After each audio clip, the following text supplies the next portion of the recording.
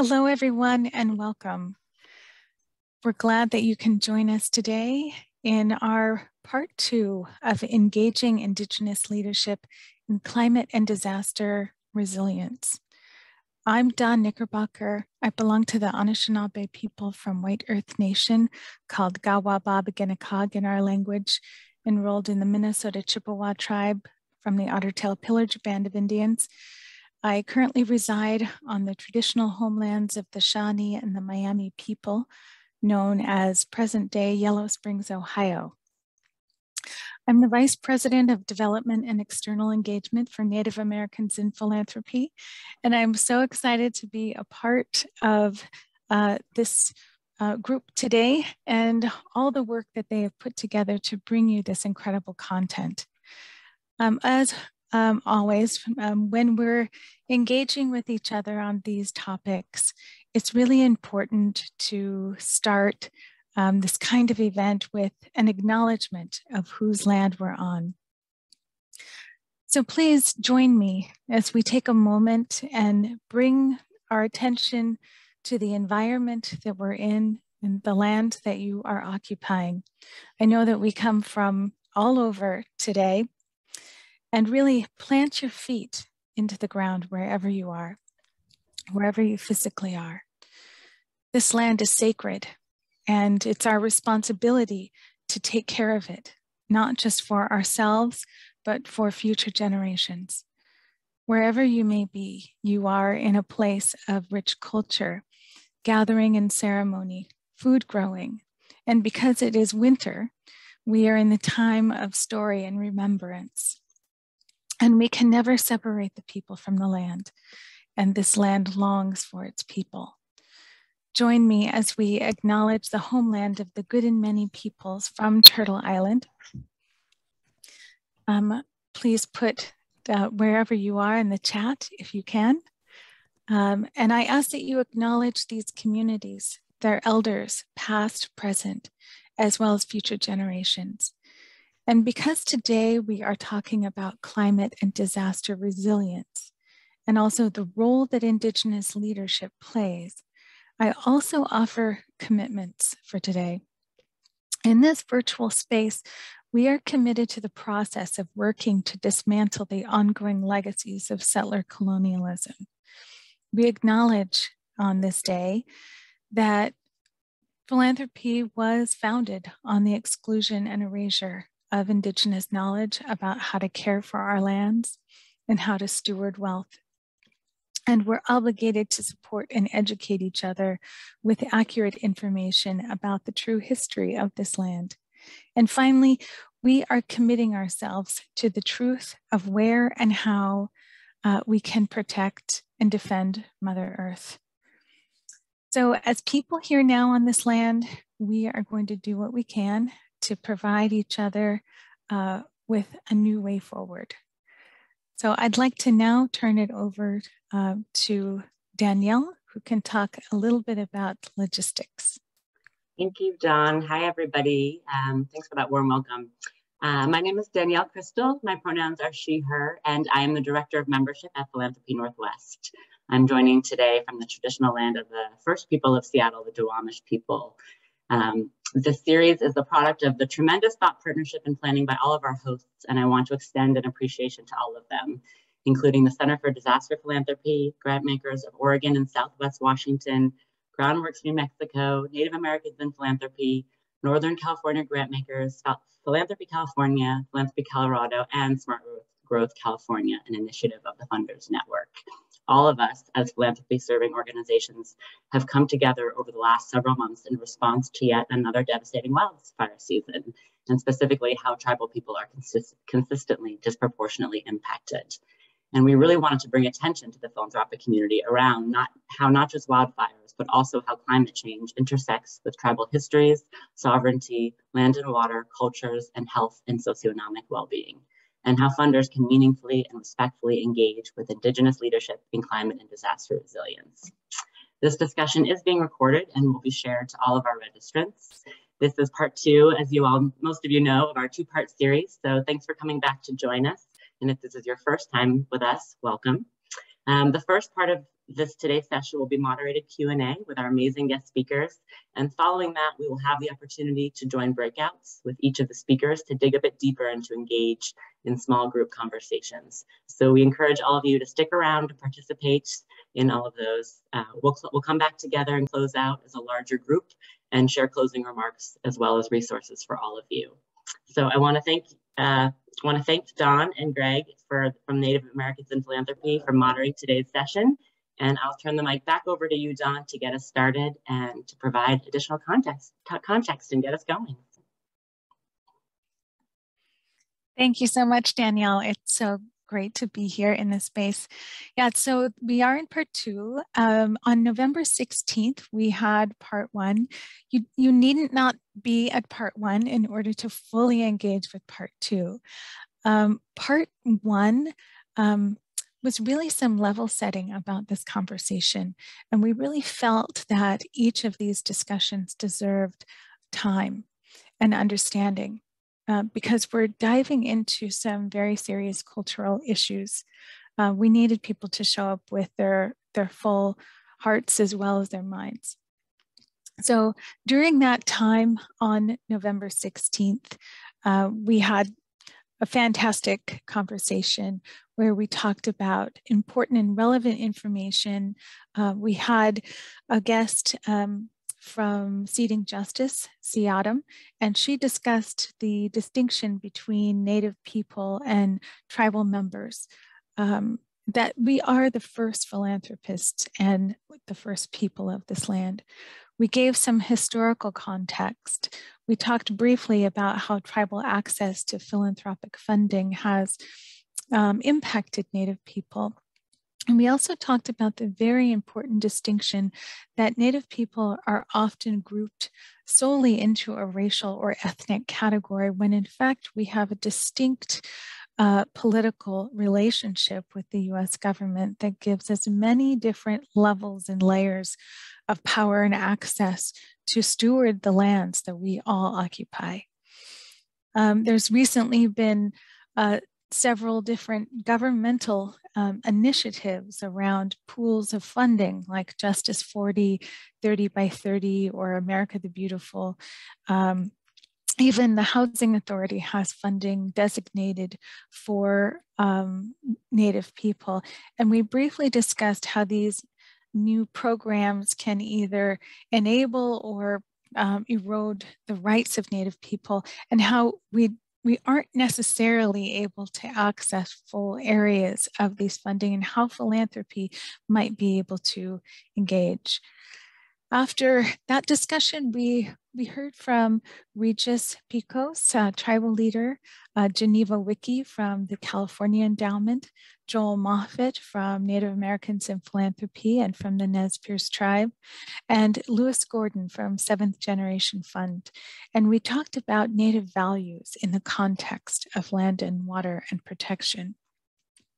Finally, in that very short hour, we engaged in a rich conversation about philanthropy's deepening of their commitment to all that were meant to create space and where people can recognize themselves. And our focus was really on shifting minds and philanthropy's roles in this work.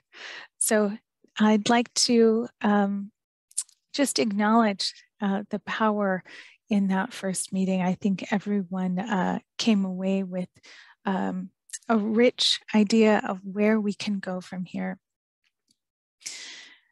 So now I'd like us to move forward into our part 2. So I'd like to introduce you to our first speaker of today. This is Carla Fredericks. Carla, would you like to introduce yourself? Sure. Thank you for having me. And I'm really dismayed that I missed part 1 of this session. So I appreciate your open-heartedness in inviting me here. My name is Carla Fredericks. I'm the CEO of the Christensen Fund. I'm also an enrolled tribal member in the Mandan, Hidatsa, and Arikara Nation in North Dakota. I've been a lawyer for over 20 years now. That's really my identity. I'm new to the CEO philanthropic identity, but in the last year, we've really worked hard to operationalize our purpose at Christensen Fund, which is unqualified support for the rights, dignity, and self-determination of Indigenous peoples. Thank you so much, Carla, for being here. We want you to be here so we can really level set and we can take a look at philanthropy in the larger landscape and how our climate crisis is impacting us and how Indigenous people are at the leadership role right now. I know you recently went to COP26, and I'm wondering if you could tell us about some of your takeaways as they relate to the resilience of Indigenous communities.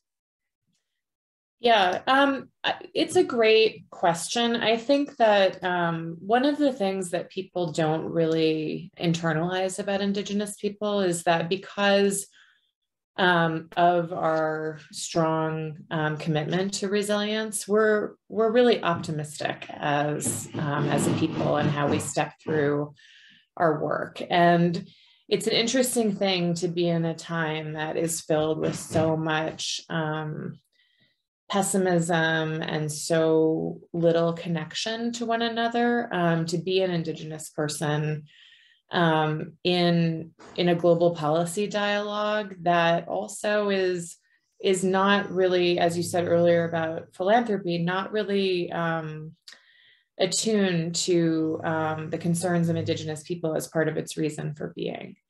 And I think that, one thing that really made me feel really strongly about Indigenous leadership being centered at the COP is that there would be no COP if it weren't for Indigenous peoples. And I don't know if you talked about that in the first session or not, but it was really out of the Rio summit 30 years ago, where Indigenous peoples are the ones that stood up and said, we need to do something here.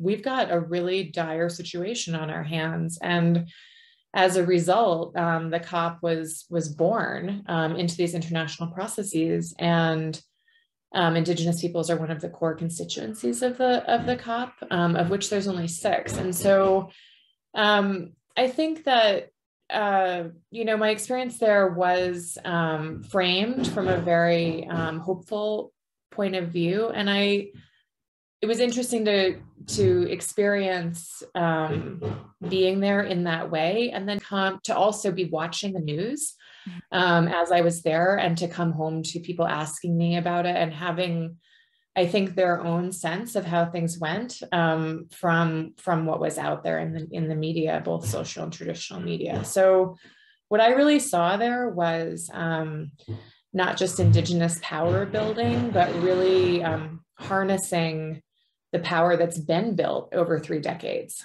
I spent a lot of time with Fawn Sharp, who is the president of National Congress of American Indians. She had official delegate status with the United States. That's the first time they've ever done that. And it just seemed to me that the inside strategy on the climate negotiations for Indigenous peoples, not just from the US presence, but across the board with the UNFCCC and the Indigenous Caucus and other efforts, was really strong. And so to come home and have a narrative about kind of this pitiful group of people that were standing outside the gates was really strange. And I just want to name that for everyone, because, we only see what we see. And I think if we're social justice and rights-based funders, we are getting a lens on things sometimes. And being there, I think there's another lens that should be very compelling for funders, that this is self-determination, Indigenous actualization of their status as sovereign nations in action. And that's what we really can support. Right. Oh, well, thank you for that. Yeah, I know you wrote a piece for Native Americans in philanthropy. I'll put the link in the chat from the blog that you wrote. It was incredibly insightful. And we need that perspective from inside of that space. Many of us have read the news and we heard about the $1.7 billion pledge by governments and philanthropy to support Indigenous and local community land. Is that enough, in your opinion? Well, definitely it's not enough. I think that, I guess there's a couple of things that I want to say about this. First, Indigenous peoples didn't certainly create the climate crisis that we find ourselves in. And we recognize here that efforts to support their response to it are not efforts to support Indigenous peoples as a tool to solve climate change. And I think that's a very important distinction that I invite everyone to think about. This particular pledge was really meant to address a couple of really important issues. For many years, only about 270 million of climate finance has been dedicated to forest protection every year. And out of that, and this is a familiar story, with the work that NAP and others have done, Indigenous peoples and local communities, so not just Indigenous peoples, but local communities, however that's defined, that protect the world's forests only receive 46 million of that. So $46 million a year. I know that there are people on this call whose grant making budget exceeds that to protect the world's forests. So that's a huge discrepancy in terms of the issue at hand and the need that's out there. And we know there have been several studies done on this that are just exceptional, that Indigenous peoples are the most effective guardians of not only biodiversity, but also forests. Many UN experts came together and urged the climate negotiators at COP to respond with urgency to the destruction of forests in particular, because of their ability to deal with carbon-related issues. And so because of this urgent need to scale up solutions to combat the destruction of forests, this pledge came together. And it came together really led by the Ford Foundation, bringing together the bilaterals, the countries that were signatories to the Paris Agreement, and philanthropy to further recognize and advance the forest and nature stewardship role of Indigenous peoples.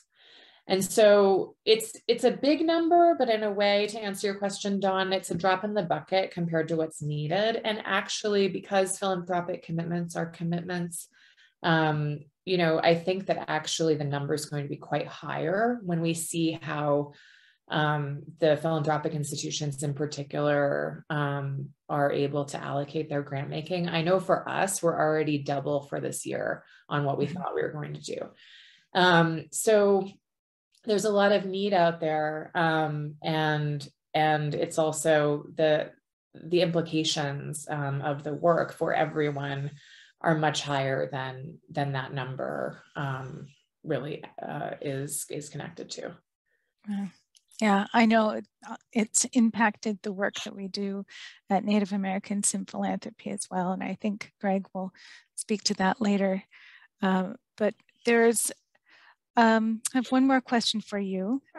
There's a growing push and rhetoric within philanthropy to center Indigenous voices. What does centering mean, and how can individual funders do that? What does it look like from your perspective? So I'm going to try to just keep cool and not get really fired up in response to this question. So I have spent a lot of my career really deeply engaging with Indigenous communities to fully actualize their rights.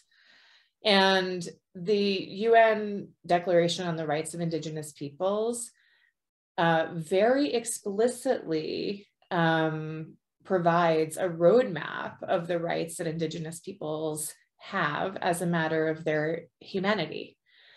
And it is very interesting to me to see a variety of approaches that choose different language to describe what it is they're doing when that instrument is available to everyone look at and see and think about how to really operationalize Indigenous people's human rights as a matter of practice.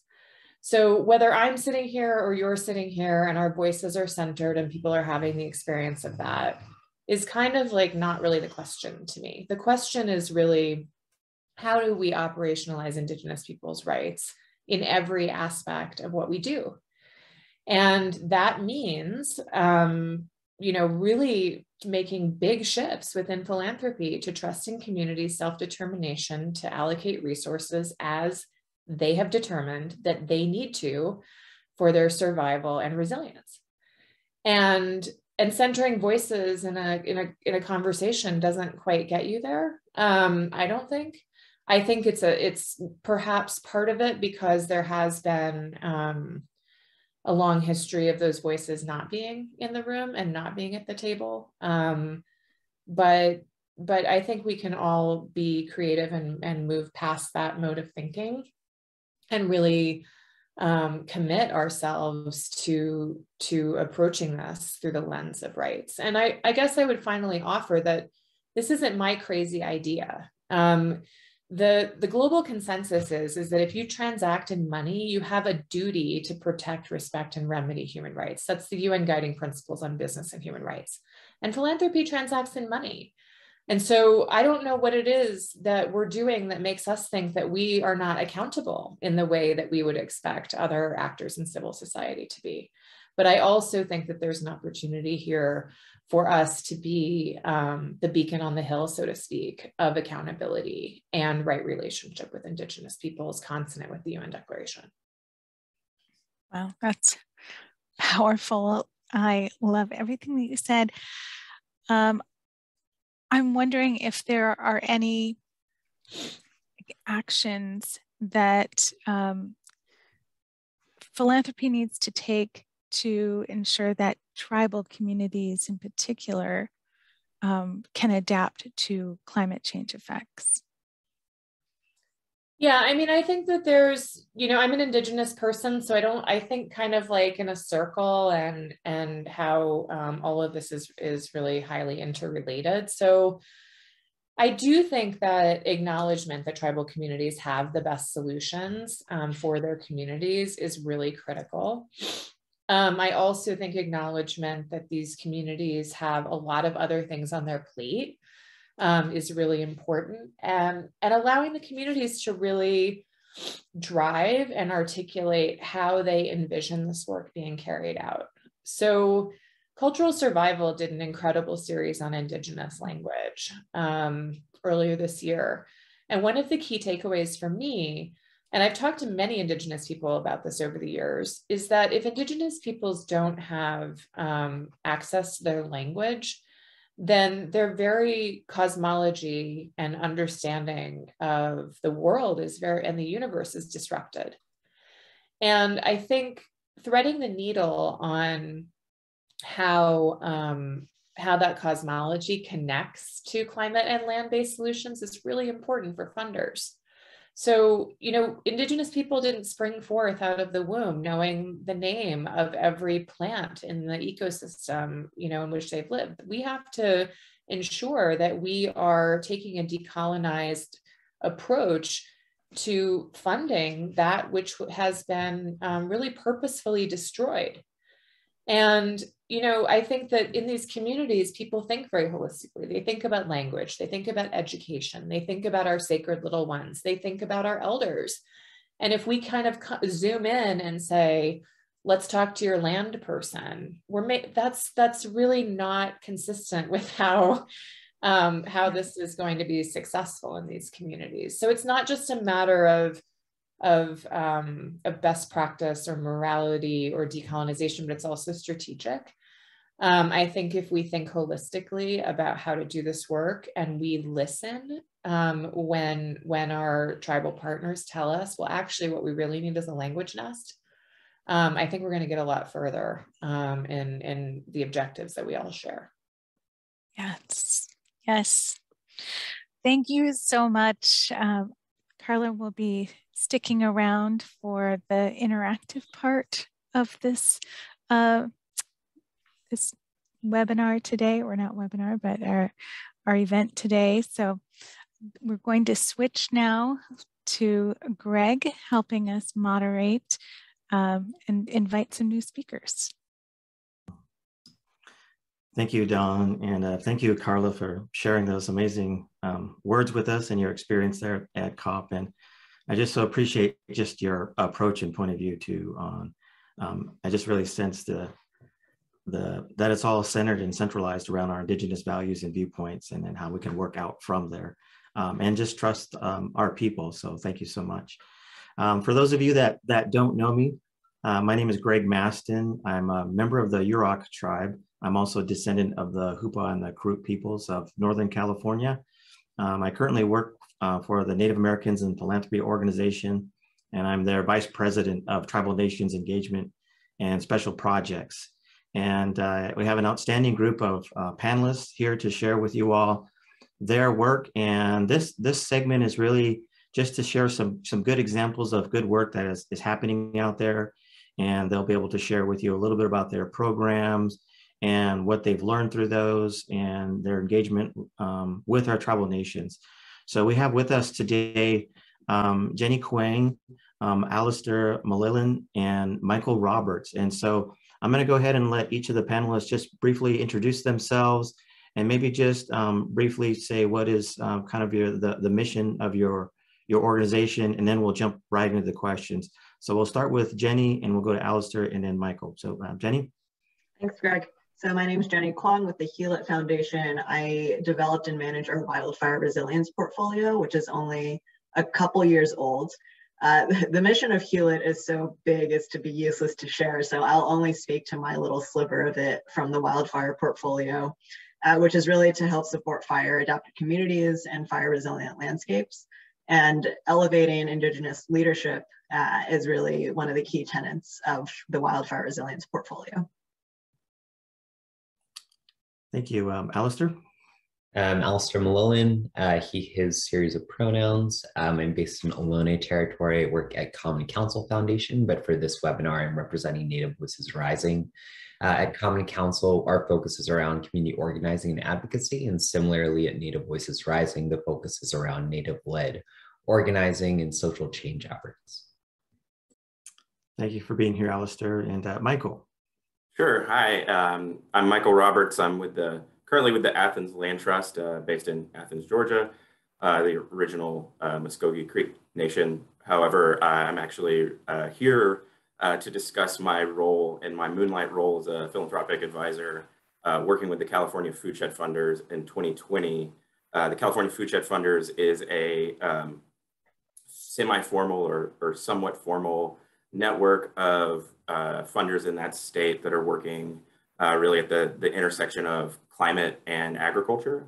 And I helped them navigate through 2020 some disruptions in their relationship with Native community, new allies that they were working on bringing in, and working in introducing the shared frameworks for that network of right relationship and regeneration, and making sure that definition of regeneration is actually not just a kind of a Western narrowly defined understanding of that term, but actually holds the space and can embrace the understandings of the Native peoples of California and beyond. Thank you so much, Michael.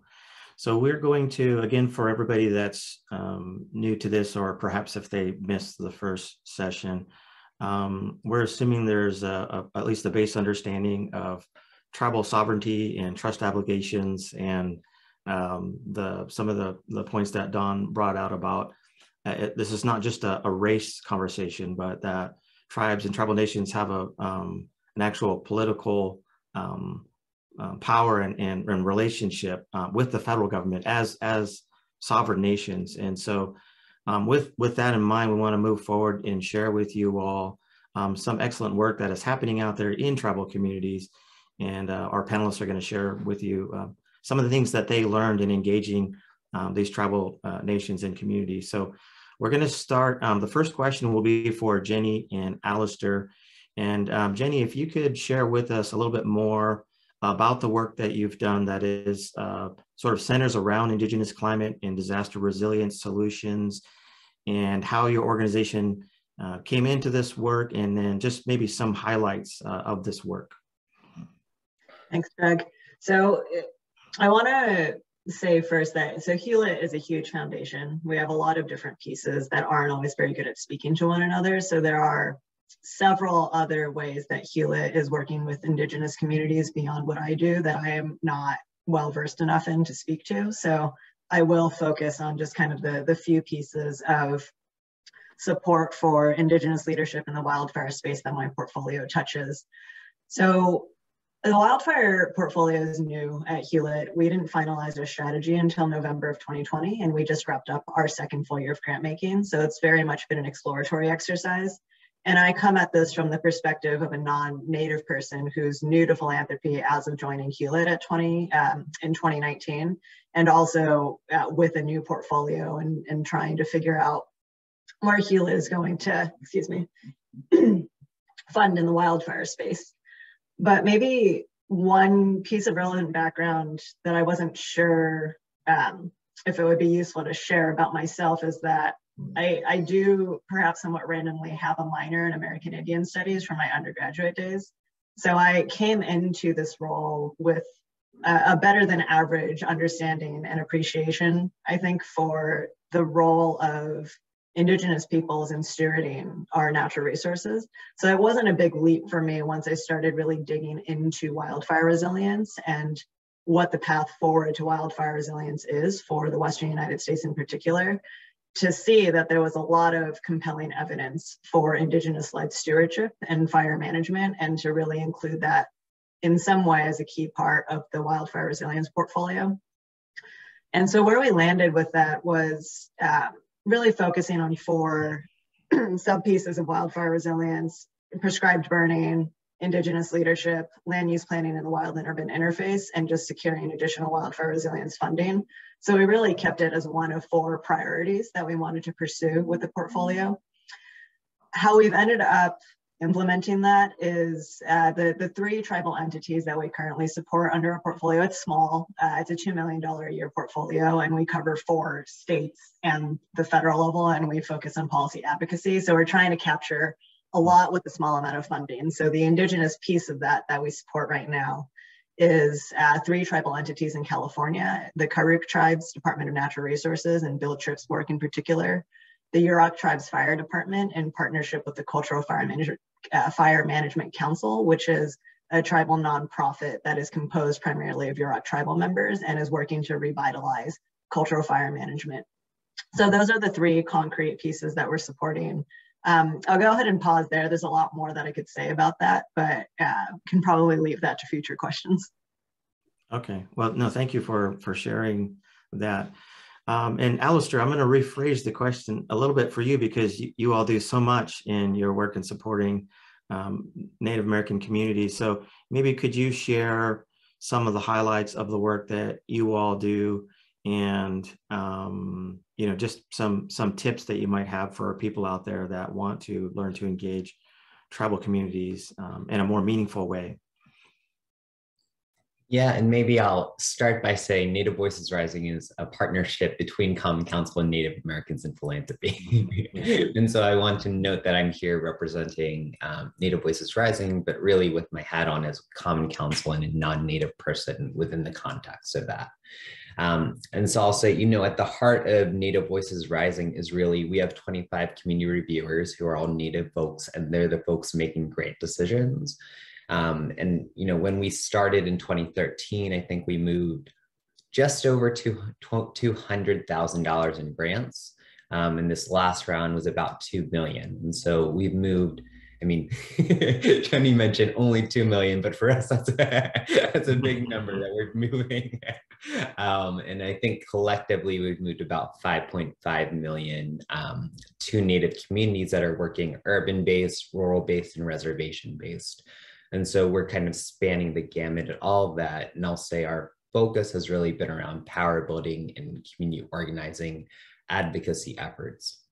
And so around this particular topic, I would say about half of our NVR grant partners have a focus on climate environmental work, but actually for most of our groups, there's a consistent through line to environmental, climate, disaster relief work, given the intersectional nature of the issues that folks are really dealing with. And so I think Greg wanted me to give a little bit of tips. Was that right, Greg? You wanted me to dive into the tips? Yeah, just maybe share with them. Some of them, it's so new just in interacting with Native American communities. So what advice would you have for people like that? For myself, what I would say is one is like, we came in with a very deep listening stance for Native Voices Rising.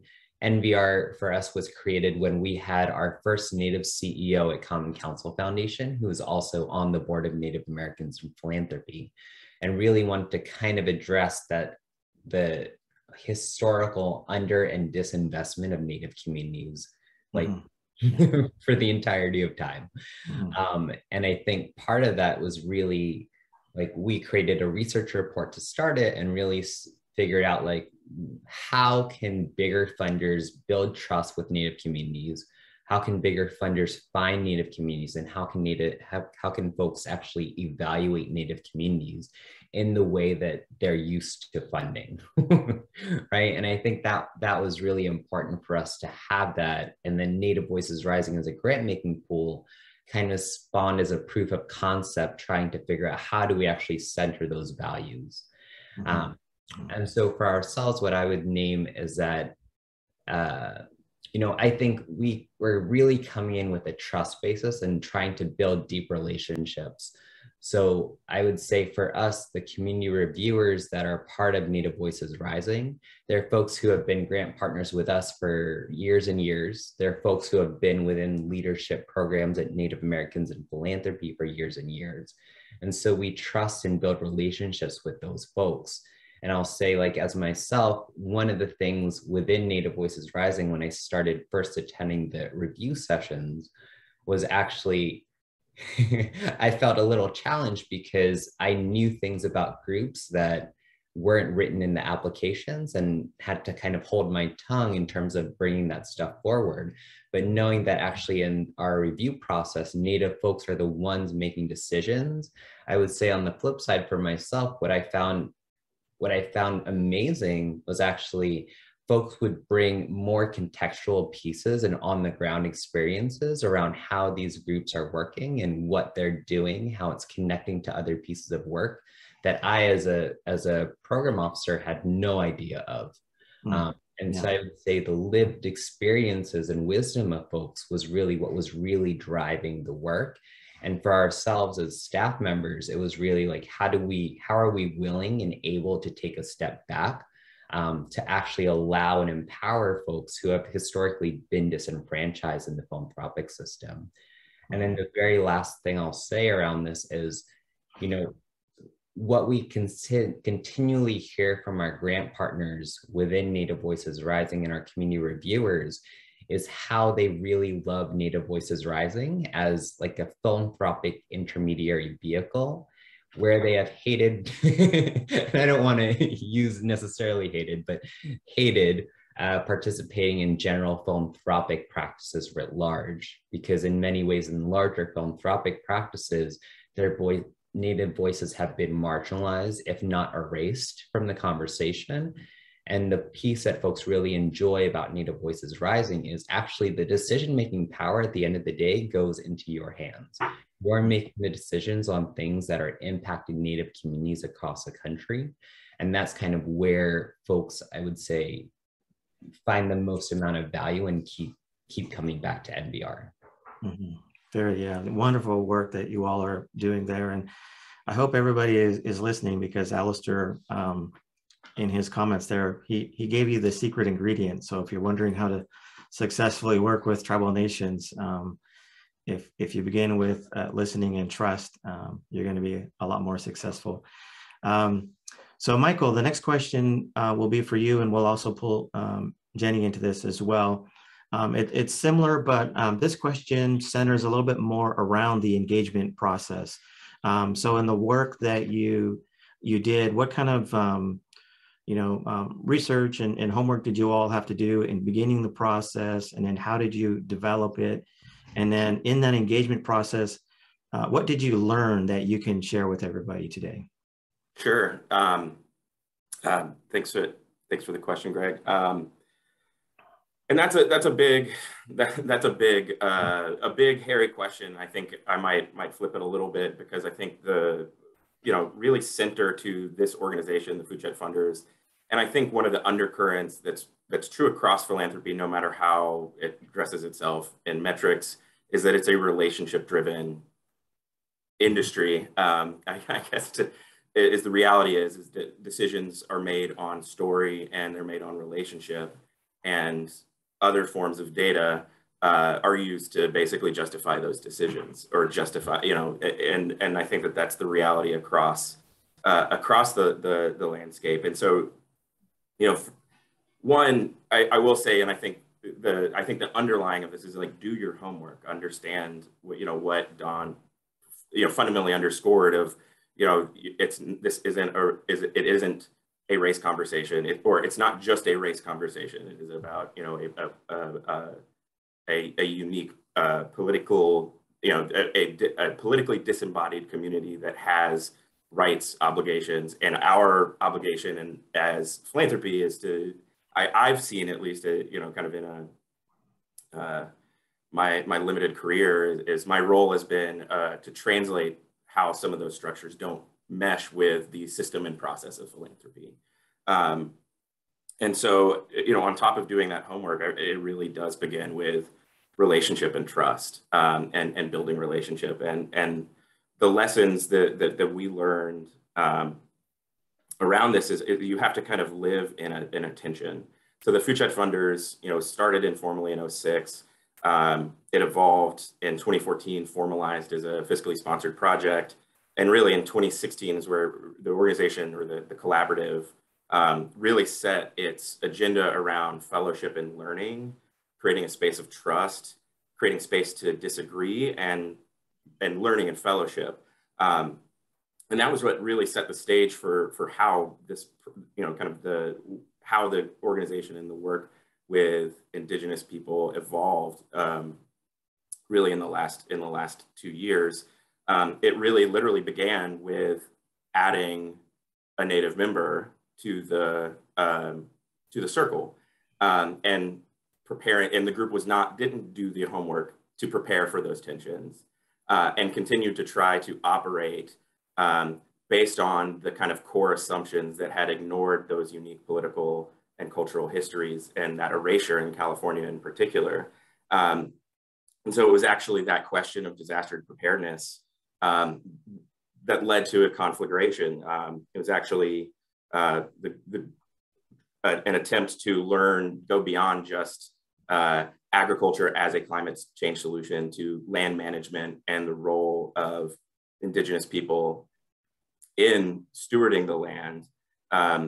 That led to, because the homework wasn't done, it led to a falling out. And that was actually, I was brought in as an independent consultant immediately after leaving as a member of the group or after a parental leave, as a member of the group, as a former member of the group, to help kind of settle that and move things forward. And so I was looking through what were some of not only repairing that relationship, but also like, what are some of the bad habits that philanthropy has that created that tension in the first place, and that misunderstanding. And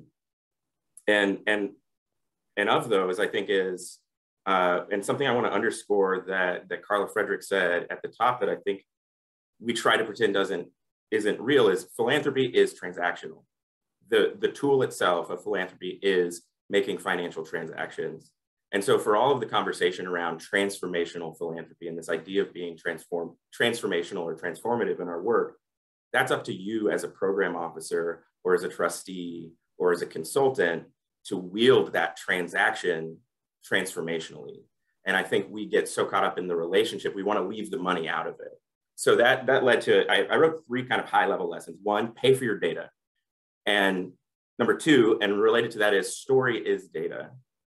Story is incredibly important, you know, and it's very important not to fetishize story and fetishize, you know, kind of Native American culture in that, because as a Southerner myself, a formerly displaced Southerner, story is incredibly important to me. I understand, and I think most of us actually understand the world through story and metaphor. Yet at the same time, you know, some of us in, you know, in the circle wouldn't bat an eye at paying $150,000 to a consultant to do a landscape meta-analysis or data analysis or a marketing report or a research report. Yet we oftentimes will invite native speakers, grassroots speakers, individuals, you know, those processes that Alistair mentioned that the NVR participants don't hate but don't feel part of, is their stories, their data is being extracted from them without any recompense. So pay for your data, story is the data.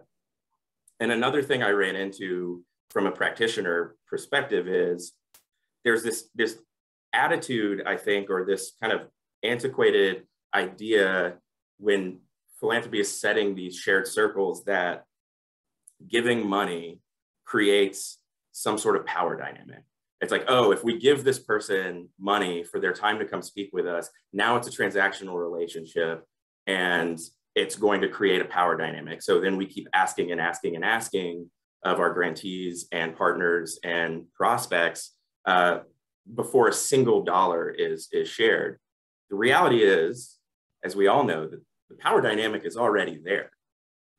Giving the money before you speak and before you build the relationship is just an attempt to balance that power dynamic. Mm-hmm. We already are sitting in front of that big pile of money.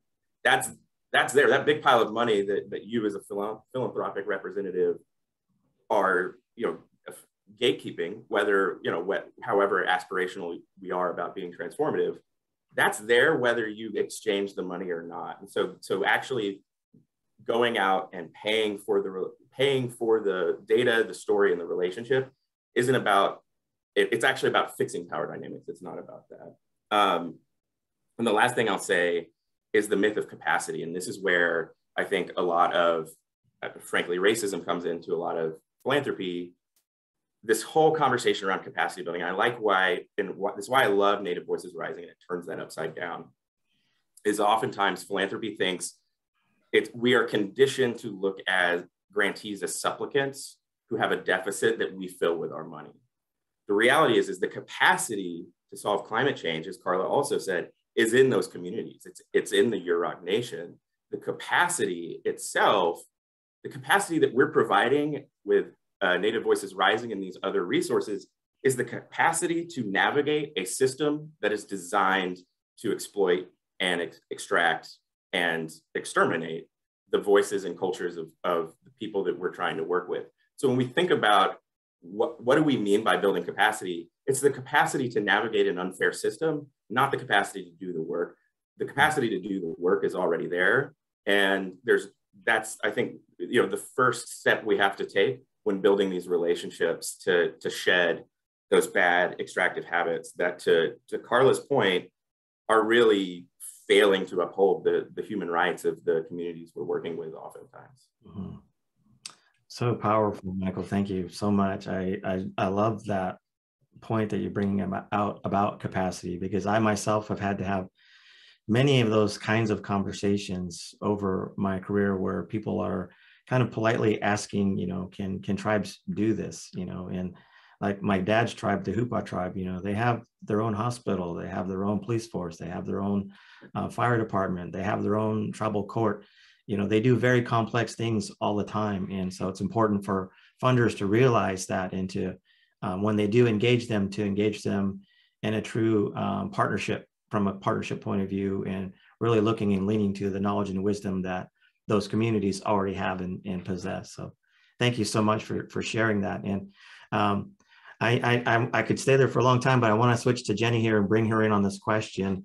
So Jenny, so similar to what I asked Michael, but so you all at Hewlett engaged in this work, and what are some of the lessons that you learned in developing that relationship, and what advice would you have for funders that may be listening right now that are thinking, you know, we have this funding, we see the value in engaging Indigenous communities, So what advice would you have for them in developing that based on the work that you all did? Yeah, thanks, Greg. A lot of what Alistair and Michael said resonated with me, and how I view what I can offer in this conversation is like the entry level version of, if you're a funder that is not yet thinking really transformatively and holistically about how you reorient your structures to be more aligned with supporting Indigenous work. You can learn from Hewlett about how it's incrementally trying to figure out how to work within our existing philanthropic structure to make things more supportive of engaging with Indigenous communities in a meaningful way. So I'll speak first a bit to the how did we do, or how did I do, and I should say I'm not speaking for Hewlett as a whole. This is just my own personal exploration while developing this portfolio of how to engage in the space. So I'll speak a bit to the how did I approach relationship building as someone who's just never worked as a philanthropist or really worked with Native communities before. And then also the what did I learn, especially from the how do you maintain that relationship from the really kind of boring administrative stuff that you have to think about to really make that burden as low as possible for the folks that you're working with. So with the engagement, I think what Michael said about being relationship based is spot on for me. I really relied on relationships to get me to tribal folks whose work could be supported through a wildfire resilience oriented portfolio. I work within the reality that our work is siloed at Hewlett. We have strategies that we have to work within the confines of, and while we can be somewhat creative as program officers about how we work within that, we don't have full reign to move outside kind of a certain mode of funding work. And so I did my own initial research and learning of what resources are out there around wildfire management and tribes. And from that point, tried to connect with folks who have connections with tribes. I've never cold emailed or cold called a tribe because I'm very aware of how many things they're juggling simultaneously. And I'm very reluctant to take up anyone's time unless I feel like Hewlett can actually provide some concrete value through a conversation and a touch point with them. So I ask nonprofit partners, for example, for introductions to make sure I do my homework and understand to the extent that I can, without taking their time directly first, what it is they're doing in the space to make sure there might be enough room for alignment to make that touch point. So that's the front end.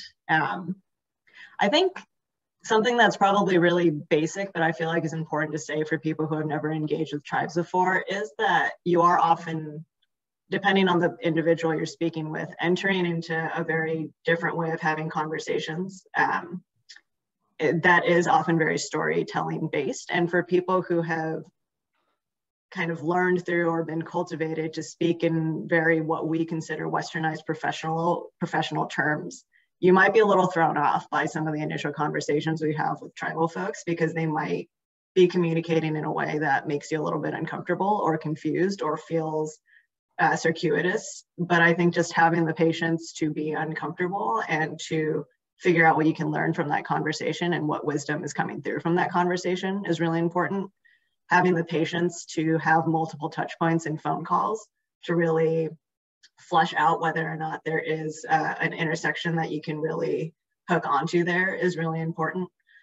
Onto the what have I learned through the process of maintaining that relationship and trying to be a good grant maker partner. I, again, simultaneously learning how to be kind of a regular grant maker alongside trying to figure out how I could work within those confines to be a better grant maker to tribal partners in particular. And I'll just say that I treat my tribal partners differently than I treat my large nonprofit partners. I'm much more flexible. I pay them upfront for their time. If I'm going to have more than a couple hours of conversation and I don't yet know if there's a potential project idea that I can fund, I'll offer a stipend for their time for talking to me and trying to come up with a project idea, even if it doesn't turn into a project. Being patient and flexible, the folks that I try to work with on wildfire resilience are often also the ones that have to get called out on fires during fire season. They're the ones working on COVID emergency response. And so I might try to hook up with them in fall and sorry, they're busy fighting fires for the next 3 months, come back in 5 months when maybe we have time to talk to you.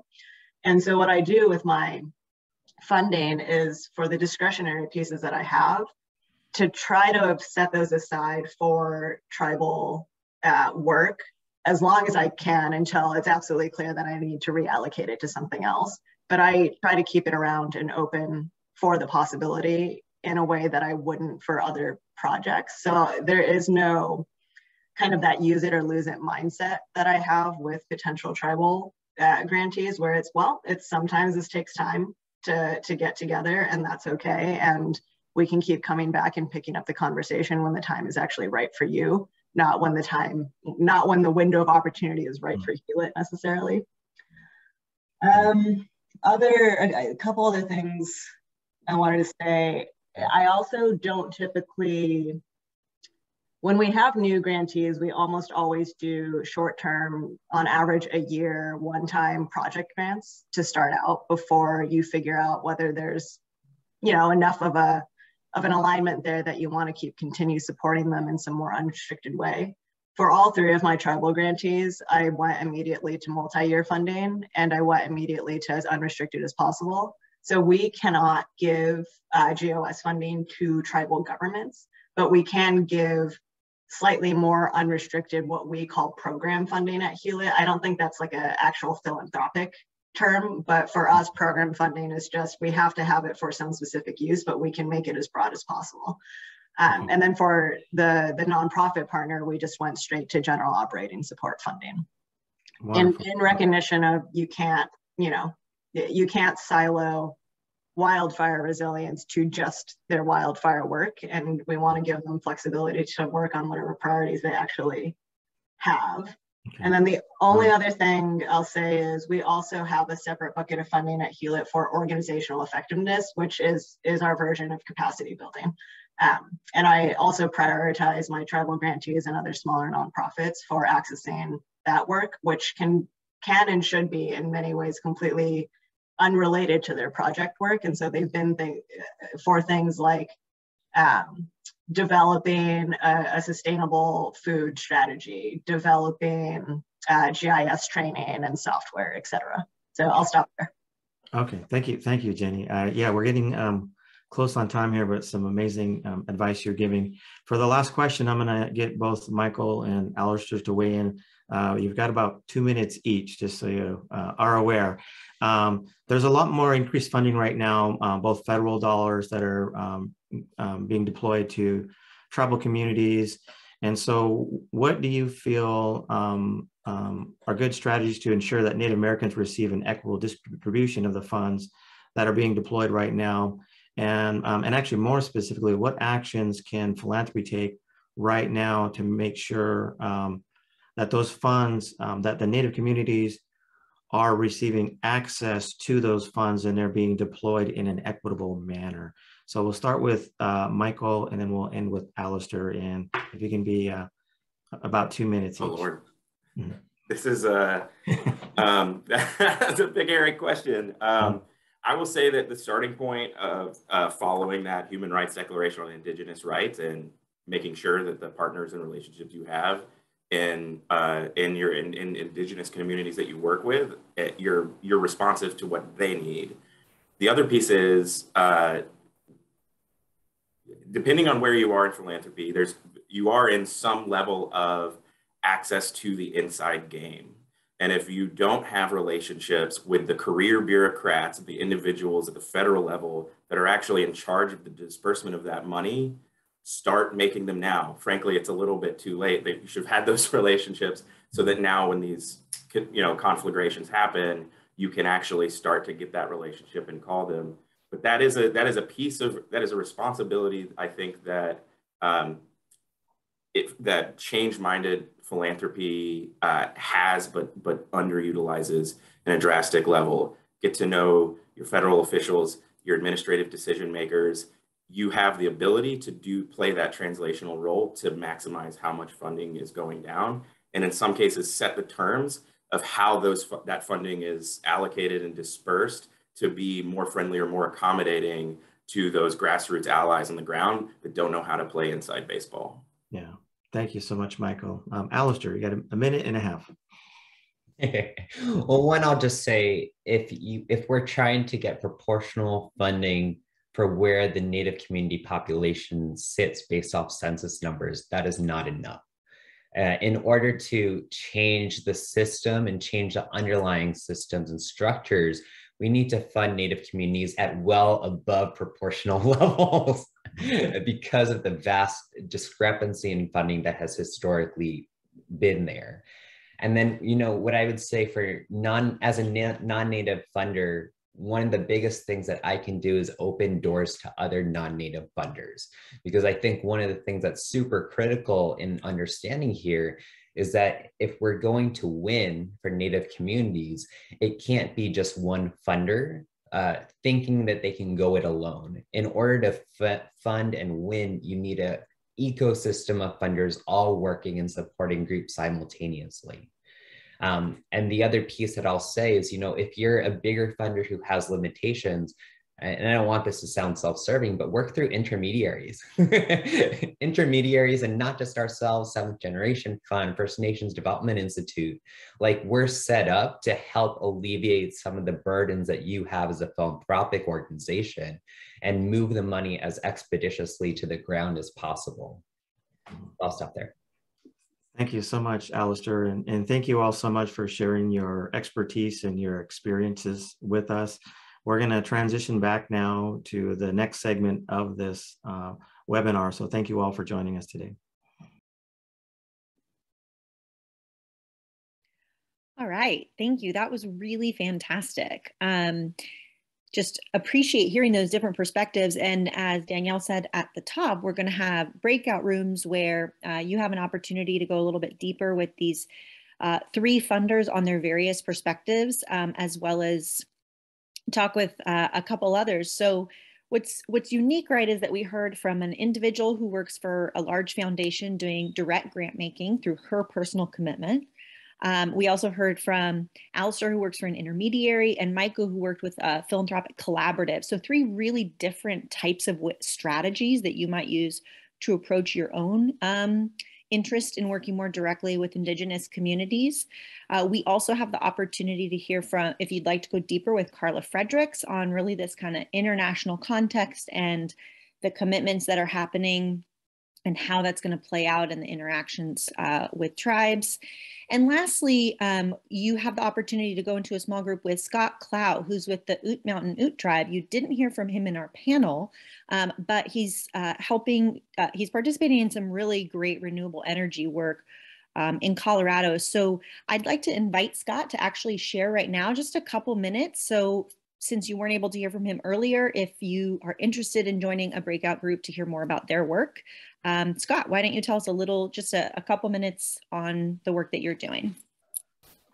Okay, yeah, thank you. My name's Scott Clow. I'm the Environmental Programs Director for the Ute Mountain Ute Tribe. I'm pinch hitting today. I want to make a note of that for Bernadette Cuthair, who is our Planning and Development Director here at Ute Mountain. She couldn't be with you and asked me to fill in. A little bit about the tribe. There are about 2,100 enrolled members of the tribe. The reservation spans 3 states around the Four Corners. So the Colorado corner of the Four Corners is the main part of the reservation. Little land in northern New Mexico and southeast Utah. There's 2 communities, the tribal seat in Toyoak, Colorado, and a small community in White Mesa, Utah. I want to note when Carla Fredericks was talking about a language nest, that really hit a chord. The tribe started a charter school this fall for the first time, the Quiagat community school here with a focus on language and culture of the tribe. And it's the first Native American charter school in the history of Colorado. So pretty significant. They really want to build on that. Relative to climate change, for the tribe, in addition to wildfire, which is a big issue out here in the West, obviously, drought is having a profound impact here. This tribe is in the upper basin of the Colorado River Basin and has water rights as an upper basin entity, federally reserved and also state adjudicated on fee lands. And so the water impacts are profound here. And protecting those water rights is really important. A couple other things relative to climate change. We're experiencing more and more violent storms, as many places around the world are. We're seeing the 100-year storms that were, they're more routine. They're not 100-year intervals. And a lot of the infrastructure is based on a 50-year storm type of design, and we're seeing those things happen more often and with destructive consequences. Another thing that we work on a lot with climate change is species decline and migration from changes in temperature and precipitation here, and the implications through the Endangered Species Act also. So what we're doing about it. And Scott, if I can just stop you there, I think we'd love to have you go more deeply into that in the breakout room. Since we are at 10:40, so we're going to have about 15 minutes. So if you'd like to hear more from Scott about work really being done on the ground, please join group 1. Group 2, and this is all in the chat, is wildfire resilience with Jenny from Hewlett. Group 3 is participatory grant making, working with an intermediary like Native Voices Rising. You'll be with Alistair. Group 4 is funder collaborative, to hear more from Michael. And group 5 is the international policy with Carla. All right, we hope you all enjoyed your conversations and hopefully got some contact information to follow up and deepen those discussions. And just to wrap us up, I'm going to invite the facilitators of the breakout rooms to just share any big thoughts that came out in the chat feature. And then I'll hand it off to Dawn, and I'm not sure Greg potentially as well, to share some final thoughts about how can folks continue this discussion, get engaged with Native Americans in philanthropy, and deepen their work. Yeah, thank you so much, Carrie. We had a really rich conversation, 9 of us in the room with Carla. And I think some of our takeaways were about engaging in trust. And I think there was a bumper sticker moment in there that said, that Carla said that if you trust the communities and if you're really listening, then you have the answer. What about you, Greg? Yeah, we dug more into the opportunities for tribes to get involved more in solar energy and for really set a precedent for the nation and actually, frankly, the world. So I think, Dawn, we're down to our last minute or two.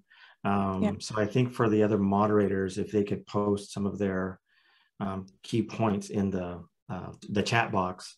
Or maybe their contact information, because I do know that these conversations are just starting. And if you would like to see more of this kind of event or more discussions like this, please do let us know. We are wanting to engage with you around these conversations.